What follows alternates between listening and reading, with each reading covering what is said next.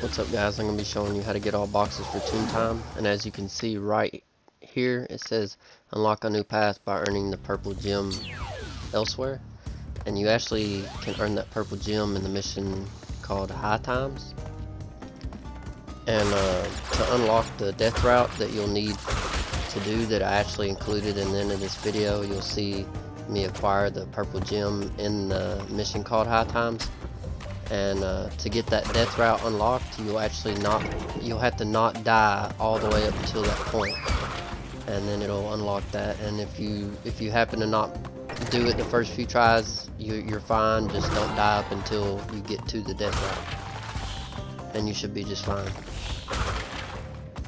I hope this video helps you out. Just remember to hit that like button and subscribe, and be sure to check out some other content as well. If you have any questions, just leave it in the comments section, and hope you guys enjoy the video. One last thing I gotta add is the double hop. You will need that for this bonus part.